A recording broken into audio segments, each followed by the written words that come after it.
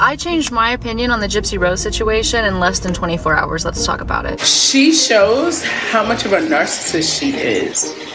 She says she's taking accountability, but she puts this out on the media. So many people, and probably some that are watching this right now, are like, oh, but she survived it. She's so strong. I think Gypsy Rose is a sociopath. Kris Jenner works hard, but Gypsy Rose's PR team works harder. Am I the only one noticing the mass manipulation that's going on right now? Am I the only one that sees Gypsy Rose's red flags? I call bullshit on everything Gypsy Rose Blanchard has said. I have literally spent the last 3 days watching every single interview, every single documentary, every single everything that I can about this woman, and she has manipulated the entire world.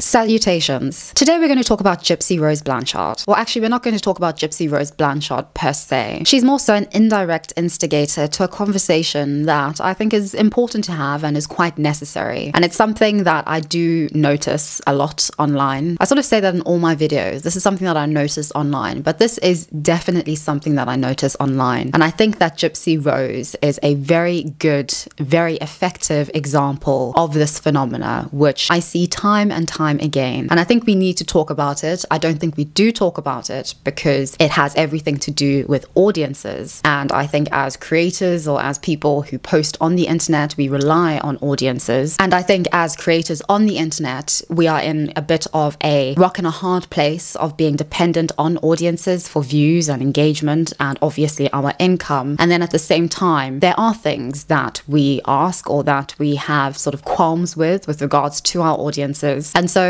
you sort of need to navigate it quite effectively because there is a clear power imbalance that we don't want to address because it alienates, because it's uncomfortable. But at the same time, I do think it's important. And at this point, I have faith in you that you are able to understand where I'm coming from without taking it too personally or as an attack on you, because we are all human, we are all flawed, and it's very important that we speak honestly with each other about this. Now, if you don't know who Gypsy Rose Blanchard is, I don't really know what to say at this point. I am expecting that everybody has at least heard of the name, especially in the last couple of weeks. After 8 years behind bars, and before that, a life confined to a wheelchair, Gypsy Rose Blanchard will soon walk free. Now 32 years old, she's set to be released early from Chillicothe Correctional Facility in Missouri tomorrow, where she served a shortened sentence for the second-degree of her mother, Dee Dee. Gypsy becoming the mastermind in her mother's slaying after a lifetime of abuse. I actually didn't even want her to be. I just wanted out of my situation. And I thought that that was the only way out. Dee Dee claimed her daughter had the mental capacity of a 7-year-old and made her use a wheelchair and even a feeding tube. Gypsy Rose estimates she had as many as 30 surgeries that she didn't need. But Gypsy Rose eventually began to question her mom, and it all took a turn when she met Nicholas Godijon through an online dating site. In 2015, the duo hatched a plot to free Gypsy. It was Godijon who stabbed Dee Dee to while Gypsy Rose hid in a bathroom. The two arrested and charged with.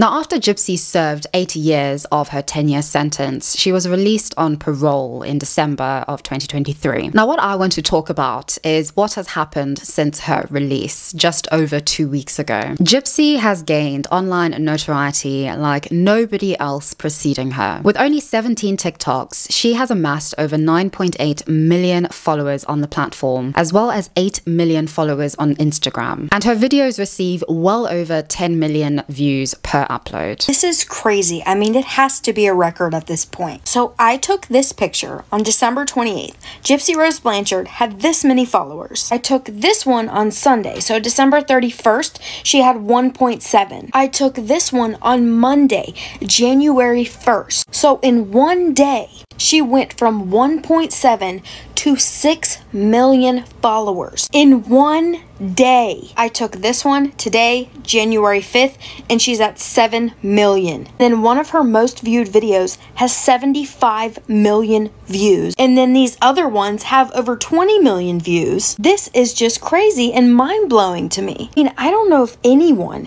has ever blown up like this or this fast. And this fame was uncanny. It was uncanny because it went from a high to, I would say, in a matter of days, a real kind of semi-low. Comments went from, do you like listening to Mitski, dubbing pictures of her over Lana Del Rey songs, and everybody being tipsy for Gypsy, to, well, this kind of thing. Gypsy Rose is manipulating her audience again. This is very interesting because a lot of people were really rooting for Gypsy when she first came out, and they were like, we love you, yes, queen, slay.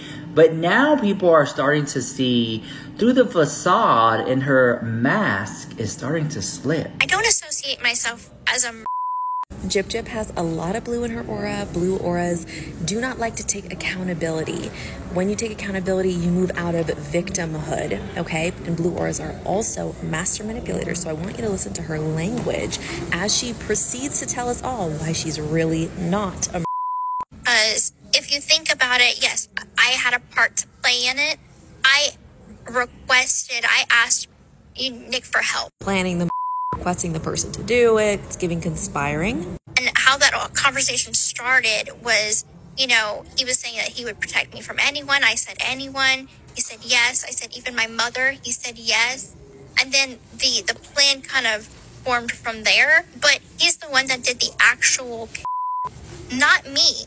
I can't anyone. That's why he's in trouble to begin with, because he's the one that did it. But for Gypsy, Nick wouldn't have her mother. She's still looking for that loophole. And I'd say that most of this hate stems from a soundbite of Gypsy talking on a podcast about her then boyfriend and convicted Nicholas Godejohn, or as he calls himself, Mr. Smiley. But I think the real source of the hate really derives from what I would call the end of the honeymoon period. And this honeymoon period I would have expected to last for a bit longer than it has, but interestingly, it really has not. And I would more bluntly call this severing of the honeymoon period young people not being as progressive in their thinking and expectations as they like to believe they are. Now let me explain, because this is the premise of this whole video, and as I said, I think that this Gypsy Rose Blanchard situation proves it and shows it stupendously. Now I'd just like to preface this by saying that I'm not a fan nor a hater of Gypsy Rose. I am very into analysis of things, and I find Gypsy Rose just a very interesting person and public figure to analyze for this very reason. Her being in jail or not being in jail makes absolutely no difference to me, nor to my faith or lack of faith in the criminal justice system. What I've noticed around the infamous rise and quasi or semi-fall of Gypsy Rose Blanchard in the eyes of the internet is that people have really coated her in these false categorizations that they are then blaming her for not meeting. In other words, rather than blaming their false categorizations of Gypsy Rose, the internet is beginning to blame Gypsy Rose for not fitting into those preconceived categorizations. Gypsy Rose is absolutely a fraud, and I have proof. Roll the clip.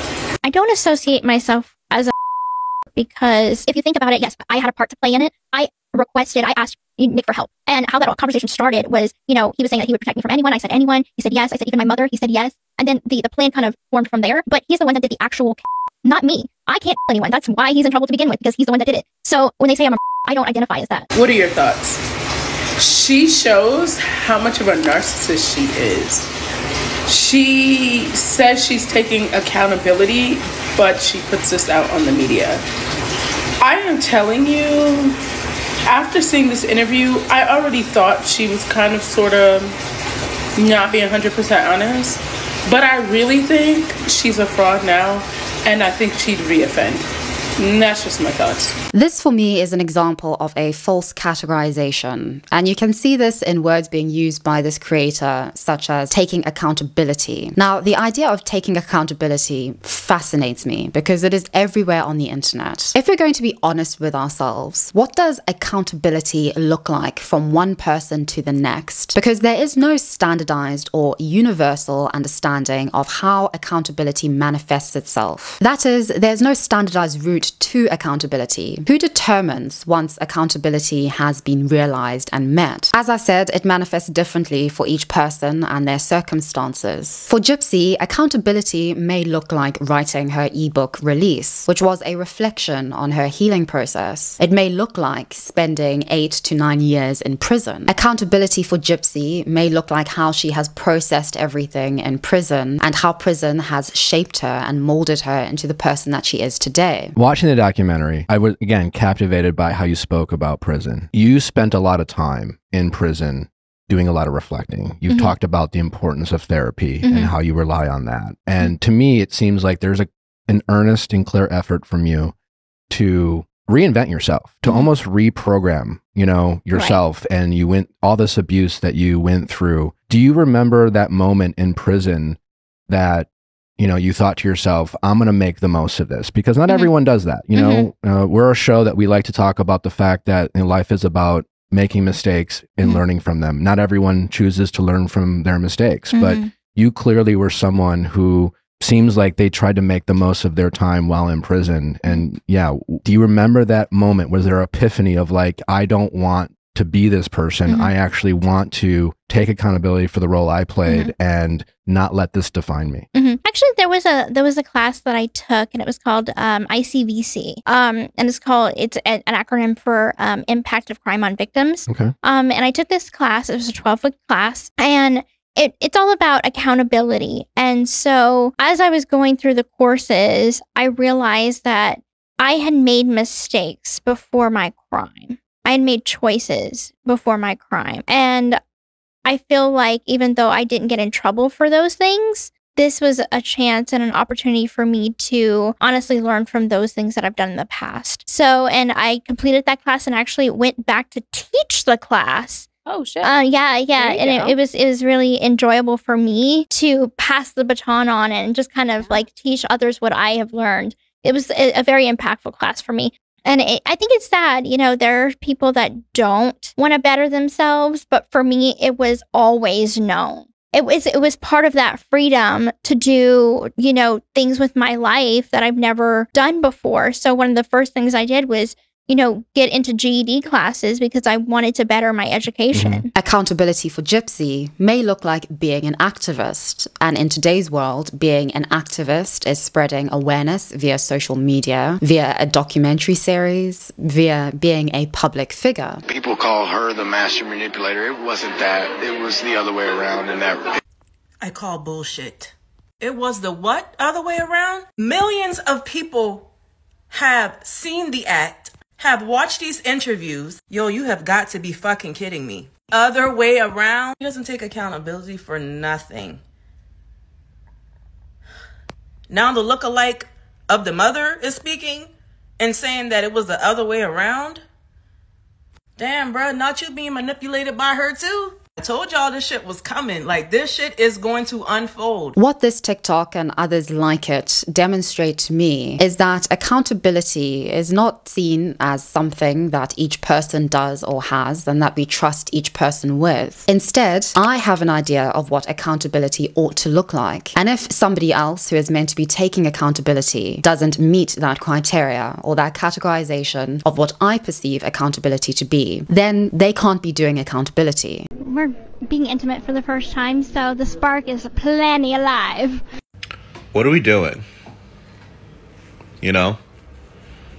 Like, as a country, as a society, what are we I'm going to be real. People don't know what authenticity is, because authenticity is something that is so idiosyncratic, so specific to each individual person, that inevitably it's not going to fit into what you perceive of it, because it's something so internal, so innate. And oftentimes, if we're going to be really honest about it, we really don't want people to be authentic, because we really can't predict authenticity. You can't understand or know what it is, especially not through the lens of social media, where everything is ultimately curated content for consumption. You make things that people can consume. Therefore, you're not really putting your true self out there. You're not going to be your authentic and real and genuine self, because nobody will be able to relate to that. Nobody will be able to garner any kind of kinship with that. And so nobody is really authentic. Online success, particularly from influencers and brands, hinges upon their ability to appear authentic and to be trusted. We want to know what we can expect from an influencer. A consistent authorial voice and gradually revealing information makes us feel like we are listening to a friend. And this is where I have a problem with this idea that we've established around authenticity, because knowing what you're going to expect from somebody is only possible with a character, because you know the character, you know their story, they're created, and therefore you can follow their progression. You can't really know what to expect from somebody who is being authentic, because they're not going to be perfect at all. They're not going to follow any kind of script. They're not going to follow any kind of narrative that you have preconceived beyond them and their authenticity. And so in my opinion, in Gypsy Rose being authentic, she's actually garnering a lot of criticism, because she isn't following the script. She isn't following the narrative. She isn't following the character arc that she ought to be following. And she's being blamed for that, when in fact, this is probably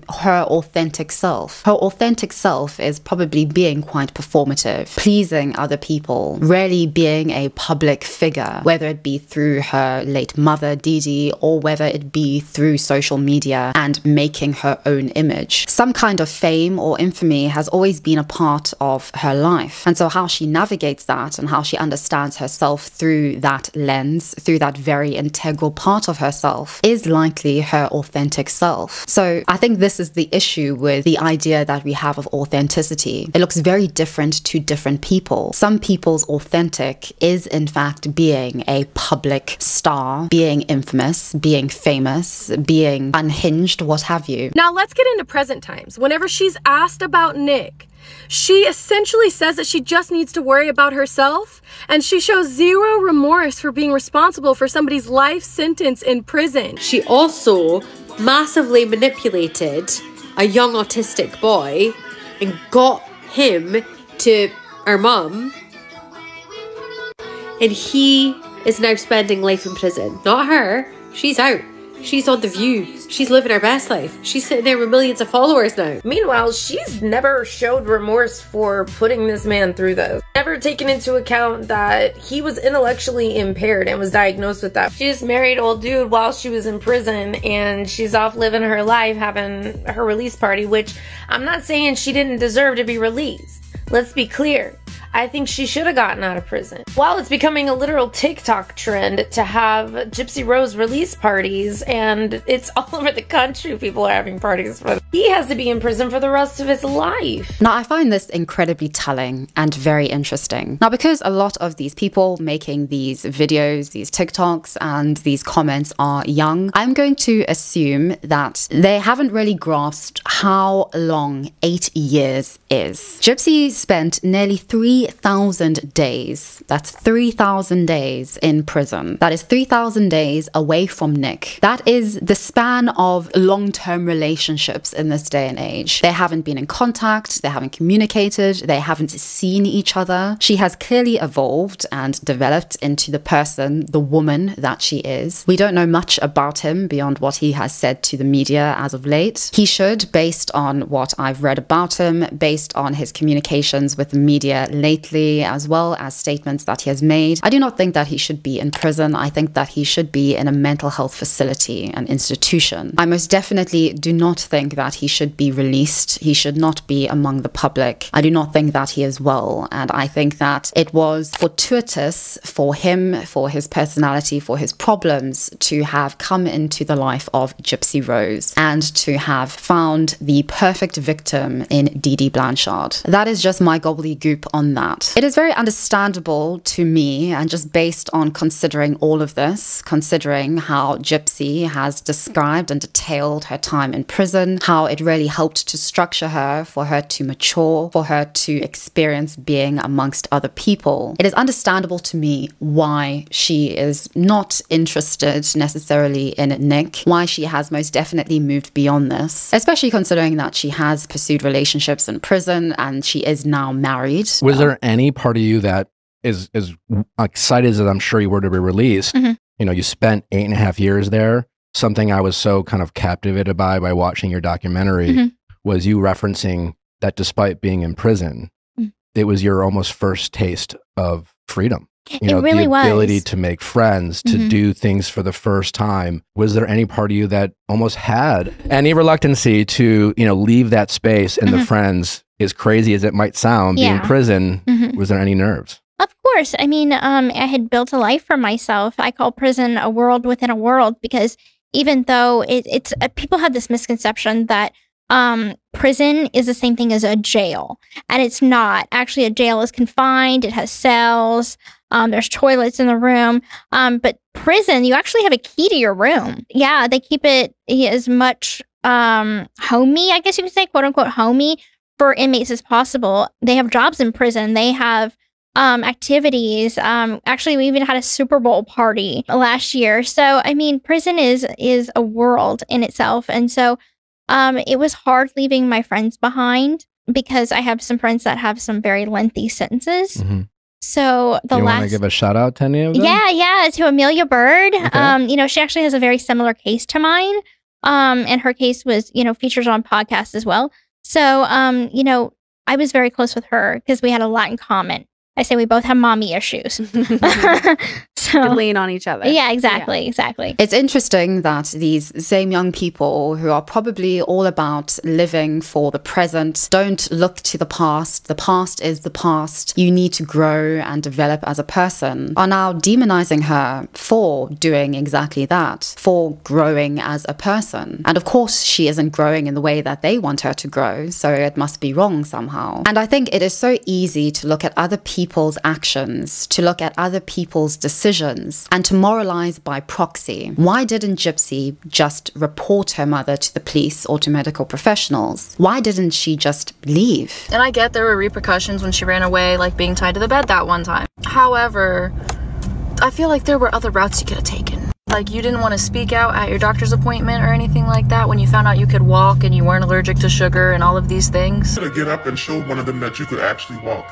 You had multiple times you could call and reach out to anybody for some help, but you got on that internet and wanted some dick. Like, she could have done anything else. Anything. She only tried to run away one time. I can walk. I'm not disabled. I don't have cancer. I'm not having any treatment for cancer. Like, she could have done something to change her situation. Gypsy could fucking walk. She could fucking walk. You're telling me she couldn't go to the fucking neighbors?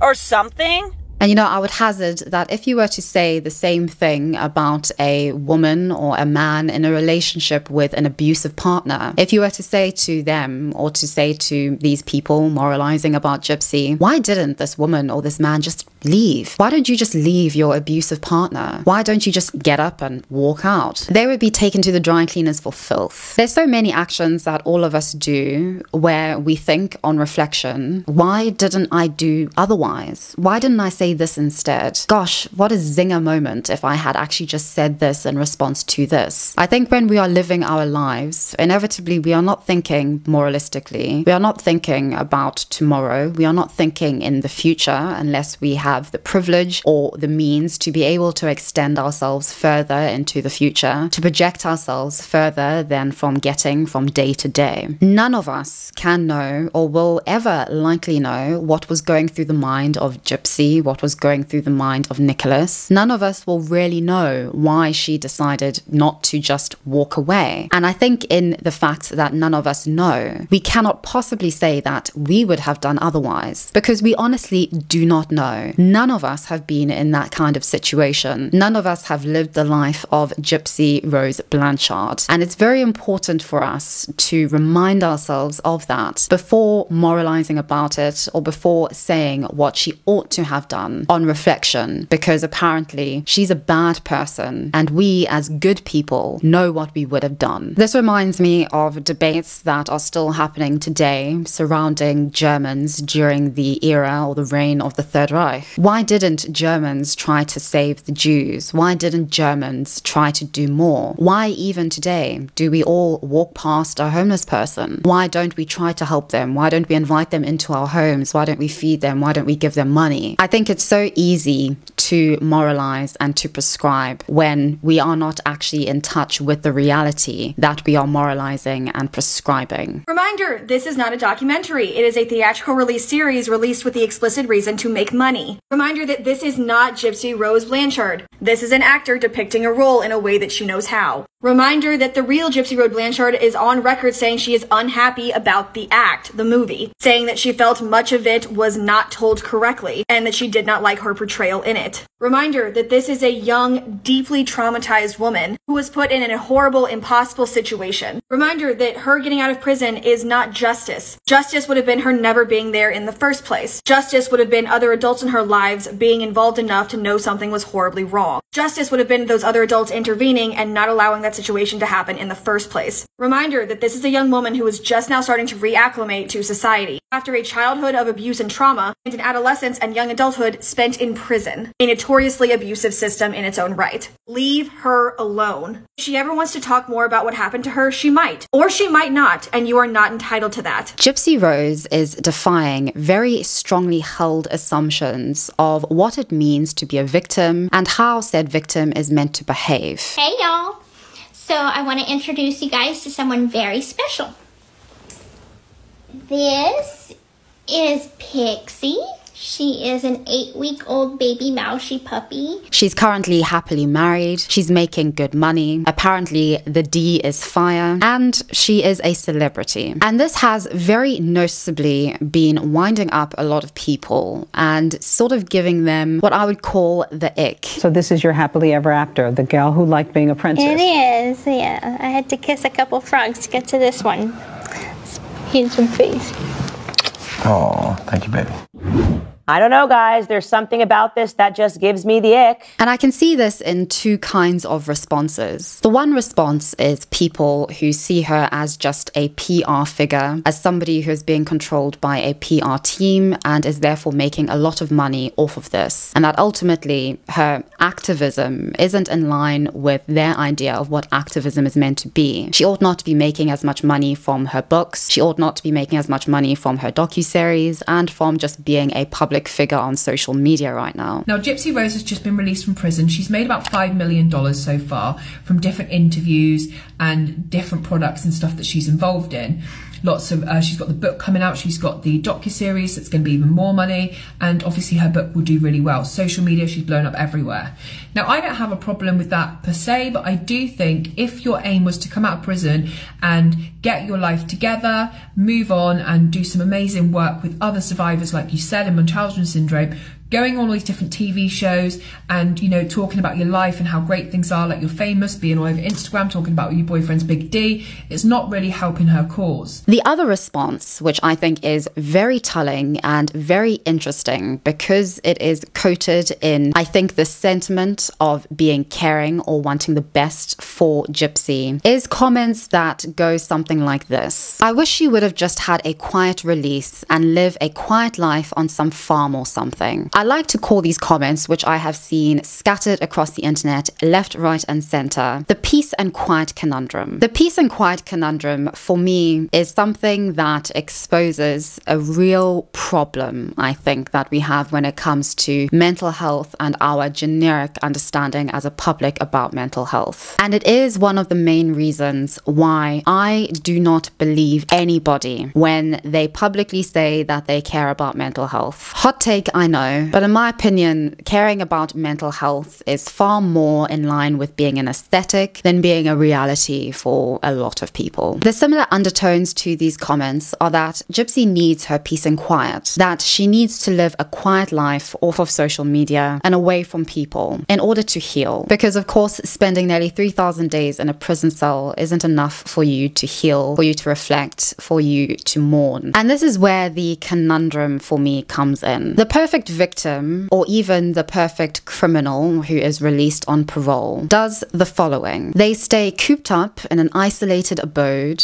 repenting for their sins, unable to leave the house, let alone get out of bed because of all the trauma and guilt that they hold. Gypsy Rose needing peace and quiet, or needing to be left alone, isn't what makes Gypsy Rose more comfortable. It's what makes us more comfortable. If I was to prescribe a remedy of peace and quiet for Gypsy Rose, I would have to ask myself the following question. Does her peace and quiet make me feel more comfortable in my assumptions of how someone should handle such high, exaggerated levels of fame and fortune? Am I thinking of Gypsy Rose when I'm prescribing these remedies? Or am I thinking of what makes me feel more comfortable in my prescriptions for the world and the people in it? What I found in my very unusual and abnormal childhood as well as adulthood is that oftentimes a lot of concern that people show me is actually them just wanting to feel secure in themselves, wanting to feel secure in their own decisions, and wanting to feel secure in their own understanding of how the world works, of how people work, of how mental health and mental illness works. Because of the success that Gypsy Rose has been experiencing, because of the amount of money that she is inevitably making and going to continue making, because everybody loves Gypsy, because she isn't being the stereotypical victim, we want that to go away because it makes us feel secure in our understanding of what a victim ought to look like, of what a victim ought to be. A victim is meant to be poor, they're meant to be powerless, they're not meant to be successful, at least they're not meant to reach the levels of success that Gypsy has reached without being a victim. They're not meant to be happily married, they're not meant to be enjoying the D, they're not meant to be a celebrity that everybody wants to know, that everybody wants to get a piece of. This is completely unheard of and abnormal. And because it's completely unheard of and abnormal, therefore it must be wrong. Therefore, Gypsy must not be a genuine victim, or at least she's manipulative. She's a trained actress. She's obviously putting on a show. She's obviously just trying to make as much money as she can off of a situation that happened to her. And this is why I say that young people are really not as progressive as we like to think that we are. Yes, Gypsy Rose Blanchard is a bad person. I do not understand why this woman is being so universally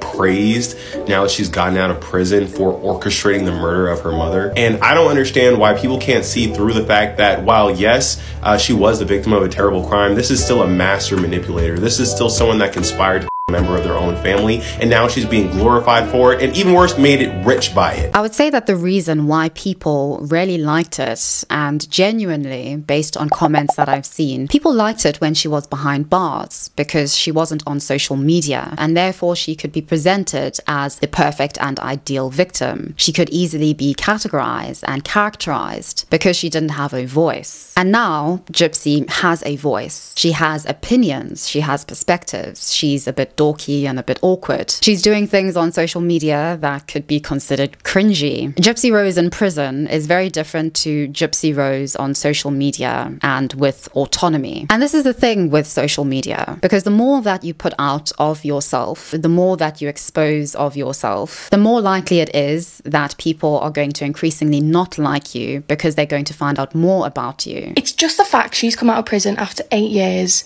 and she's now a social media influencer and she's basically famous. Like, she's got paparazzi following her, she's got media outlets constantly doing like articles on her, following her every move. Like, I didn't realise she was like a Britney Spears type of person. Like, I knew her case was big, but I didn't think she was going to come out and be quite as famous and as influential as she is. I don't know.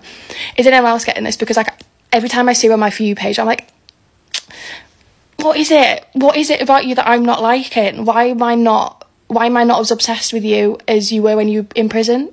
and I didn't actually know anything about you because you couldn't communicate to me on social media. Like, what's happening? And this is where that conundrum of authenticity comes in, because the more authentic you are, the more people think that you're not authentic because they don't like your authenticity. And so that must not really be who you are, because they've got an idea of who you are and who you're meant to be. And because you're not following that, you've changed, or you're just manipulative, you're lying, or you're PR trained. And you know what? All these things may be true, but at the end of the day, who actually knows? It's only been 2 weeks after all. And this is where the saying, never meet your heroes, really comes into play for me. Because the thing with meeting your heroes is that once you meet them, you realize quite quickly that they are people, and they can no longer be an ideal or a fantasy of your making, safely locked up or voiceless in the peace and quiet, or being left alone somewhere to repent for everything that they've done, or saying the things that we want them to say. Gypsy Rose just ended her social media career with her own words being used against her. She squeezed my hand,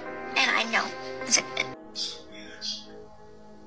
So an old clip of Gypsy Rose talking about her mom just went viral. In this clip, she said that during interviews with her mom would squeeze her hand when she wanted Gypsy to stop talking about something. Well, now you've probably all seen the clip of Gypsy doing exactly that to her husband. For those that don't know, there's an interview of Gypsy squeezing her husband's hand, which in Gypsy's own words means that she wanted him to stop talking. It's the worst that could happen.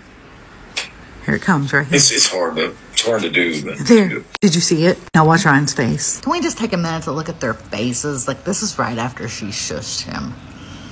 And this is another thing I find quite interesting, because people say that she's saying what her PR team wants her to say, but then on the other hand, they want her to say what they want her to say. So we don't really want her to say what she has to say. We don't want her to say what Gypsy Rose wants to say. She either says what we want her to say, or if she's saying what the PR team wants her to say, that's just bad and wrong and inauthentic. There's really no room for actual authenticity in all of that. My mom was in prison with Gypsy Rose, and I made a video about 2 years ago, basically interviewing my mom, asking her questions about like how she thought, what were her first impressions of Gypsy Rose and everything like that. And that video is getting a lot of traction right now. My mom said that she thought Gypsy was lame. And I'm not paraphrasing, those were her exact words, and you might be on the other end of the spectrum. And honestly, no one is saying it, so I'm just gonna say it. I do not think that we should be giving Gypsy Rose as much attention as we are by paying attention to her as much as we are. Now, I am not a judge, so I don't personally have enough education to decide if she is fully like reformed or if she did the time that she should have done. I don't think that our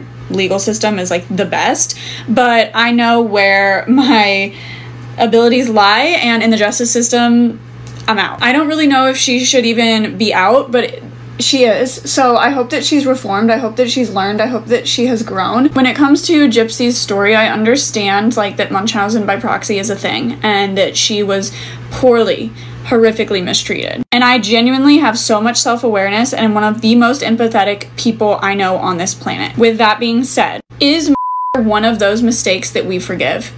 Is someone ending someone else's life something that someone can come back from?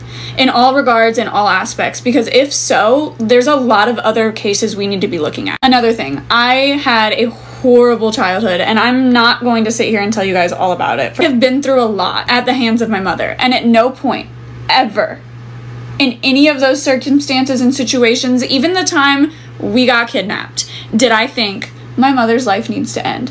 And they talk about how sheltered she was and how she didn't know anything of the outside life. Then how did she know how serious was? How did she know that what would get her mother to stop was I have a lot of questions, and seeing this newlywed game with her and her husband is not answering my questions, and it just feels inappropriate to me.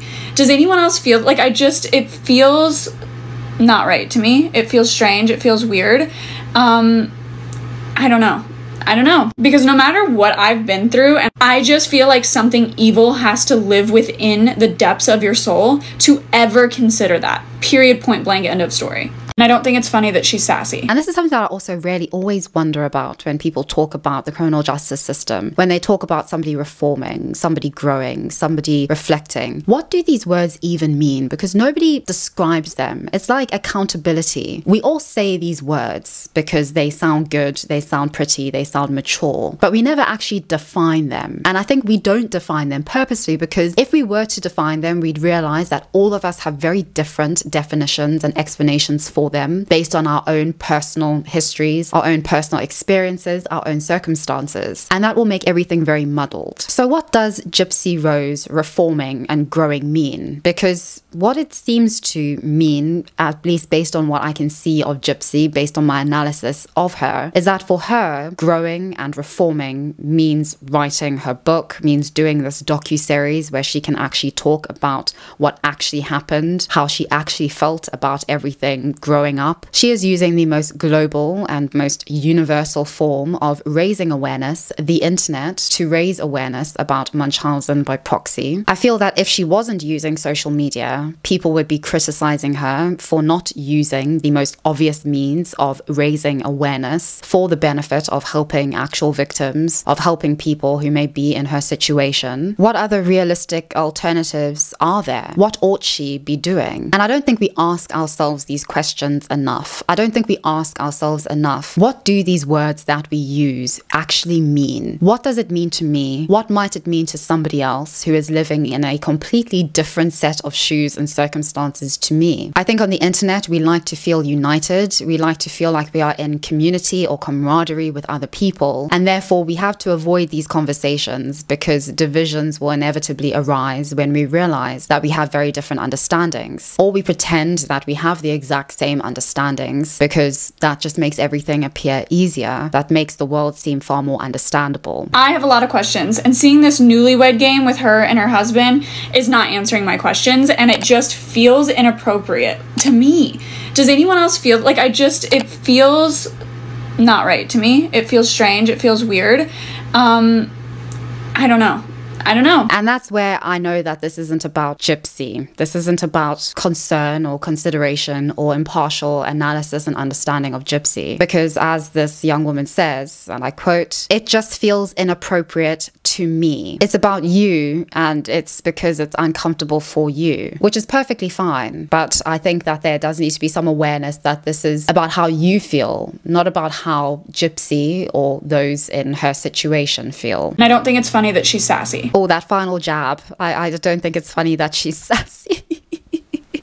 Okay, well, each to their own. And that's the thing. That's the thing as well. That's sort of what I mean by this. That this is about how other people feel uncomfortable about her, about what she does, about what she says, about her autonomy, about her having a voice and using it in ways that we wouldn't use it, for instance. This is about how we feel. It's not about how she feels. It's not about what's in her best interest. It's not about Gypsy. It's about us as an audience. She's become too successful. She's become too outspoken. She's not showing the kind of remorse that we would like to see, that makes us feel comfortable in our interpretation of what remorse should look like. I share my story to be a cautionary tale so that the next person that might be in a situation like mine where they are in an abusive relationship or they are feeling trapped, they don't take the route that I did. I just have a question that broadly relates to this idea of Gypsy Rose being on social media and speaking out about her experiences and about everything that she's gone through and the success that has come with that. How do people think that things are going to change unless people speak out? In many cases, people are inspired to leave their abusive partners, for instance, because they've heard of somebody else who has left their abusive partner, because of awareness being raised via social media, especially today. Spokespeople are never going to be perfect. They're never going to be ideal. They're never going to be what we may expect them to be. They're never going to be Mother Teresa's, for instance. And I think that that is very important, because I think it is very important for us to realize that victims do not in any way ever look the same. They do not have the same experiences. They are not by mere fact of being victims good people. They are not by mere fact of being victims innocent. They are far more complex than that and far more in line with the human experience that we all actually are a part of. And I do see this as generically being a kind of infantilization of the victim. An infantilization which I do think in our current zeitgeist has a lot of power to it. There is a lot of power in being, ironically, the seemingly defenseless victim, in being the powerless victim. And I think the power often comes in this idea of there being sort of these immutable characteristics that victims hold. Immutable in the way of, for instance, being a person of color. You are therefore, by mere fact of that immutable characteristic, a victim, according to many in our current cultural zeitgeist. And I do find this very telling that oftentimes those who purport to be progressive are really not progressive at all. To believe in immutable characteristics determining your life and the trajectory of your life, to believe that there is a standard, that there is a universal of what said person should look like because of being a man, because of being a woman, because of being a black person, because of being a white person, because of being a Gypsy Rose Blanchard, is inherently anti-progressive. It's inherently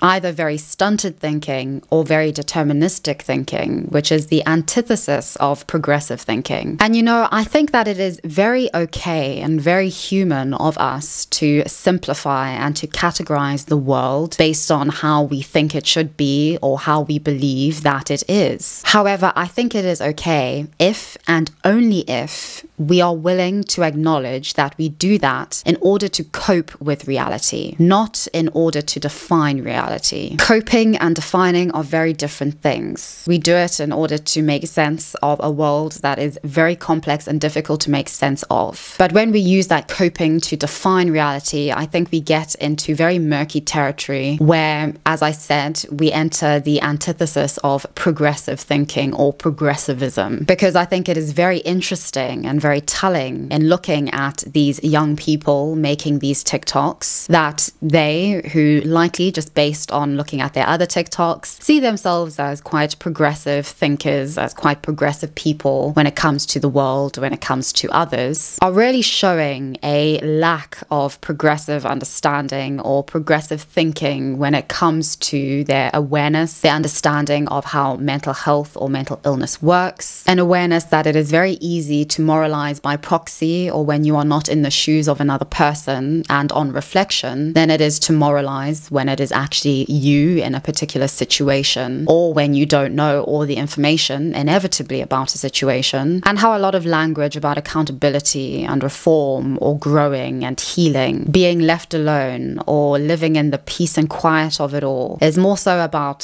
feeling comfortable in ourselves, about how we think things should be, as opposed to about the person that we are projecting that onto. Because I think the problem comes when our own simplifications and expectations of how things should be, of how victims should be, of how X group of people should be, becomes that person's or those people's problem, that person's fault, and not our own. Because Gypsy isn't living a quiet, sheltered life away from the media, away from social media, and away from the fame, there must be something wrong with Gypsy. I think it is not only way too soon to assume that there's something wrong with her, to assume her entire moral character of who she is, of what she's trying to do in a matter of quite literally less than 3 weeks at this point. But I think none of us can possibly know what Gypsy Rose has gone through and what is going through her mind every day. I think all we can know is what we see online, what we are told online, what we read in the papers. And of course, we need to come up with our own explanations for that. And of course, we have our own opinions about that. But I think there needs to be a reckoning with our opinions being informed by our own idea of how things ought to be, of how Gypsy Gypsy ought to be, and or our opinions being informed by more so analysis of what is going on. I do think that just based on how the internet is, based on how things just happen on the internet, Gypsy will inevitably be seen as a fallen star at some point. I do think that this is just very much sensationalism around an individual, a very idiosyncratic, unique individual, and that everybody is crazy for Gypsy at this point in time. This will die, of course. As I said, the honeymoon period is clearly nearly up, but I do think inevitably we will get to know her a lot better as she is on social media for a lot longer. And as I said,